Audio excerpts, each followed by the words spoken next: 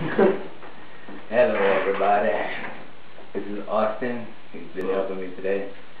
Alright, so this video and series of videos that I'm going to call Grappler's Kryptonite is going to cover why grappling is not the best option for self-defense in a lethal situation, what some kids are calling street fights. Now, a lot of people carry knives. I carry knives. I'm trained in knife fighting. And in Tennessee, it's completely legal to carry a knife as long as it's under 4 inches. You carry one here, and then this is what I call Grappler's Kryptonite. It's the small one. This little bitty one right here is the one you got to watch out for the most. This one will be clipped on the pocket. Usually you'll see the clip.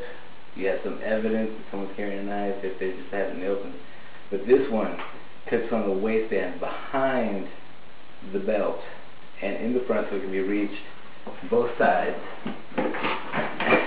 You won't see the clip, and it'll be accessible both sides. Now, if someone's extremely paranoid, they'll have like 3 or 4 knives just clipped all over the place, down the ankle, everywhere. Now, in the demonstrations I do with Austin, he's doing grappling takedown techniques and chokes. Later, we'll get into the ground, from the mount, from the what do you call that thing? He's so trained in all kinds of crap. He's like a ninja. All you kids that want to be ninjas, look for him. But from the guard, from the side mount, how to get to the knife, how to pull it. I'm not teaching people how to use a knife. I'm just teaching people that grapple that you need to be more careful and not think that you're Superman, because Grappler's Kryptonite was developed by Lex Luthor to get rid of all Supermen in the grappling world. Now I'm using this with chisel.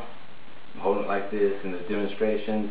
It's in my pocket instead of in my waistband, but it'll work out. Those with imagination will see what's going on. So enjoy my series called Grappler's Kryptonite. Watch out. Bye-bye. I tell you guys, this is for demonstration purposes only. Do not try to learn anything from this video, and do not do this stuff to anybody, ever. Except if they're trying to kill your family, or you, or the president. But this is not a video to teach you how to hurt people. Don't do it. If you want training, find an expert, and it will train you to be a good person as well as learn how to defend yourself.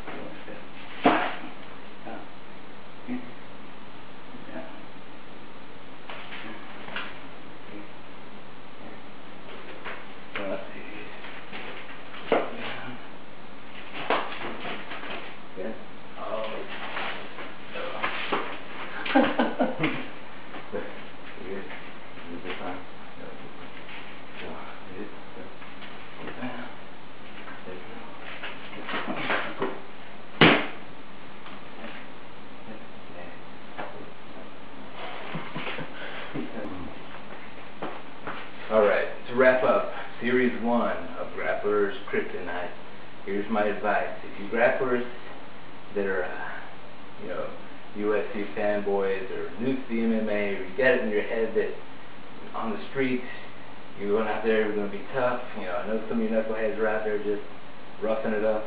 If you insist on fighting people and taking them to the ground, and you're not in the ring or competing, then I suggest you do this for your own safety. Just take the maneuver.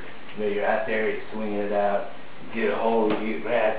Well, before you ever take it to the ground, you need to just start checking, making sure this guy can't have any knives. Then, you take it to the ground. But make sure, check first. Alright, be safe out there.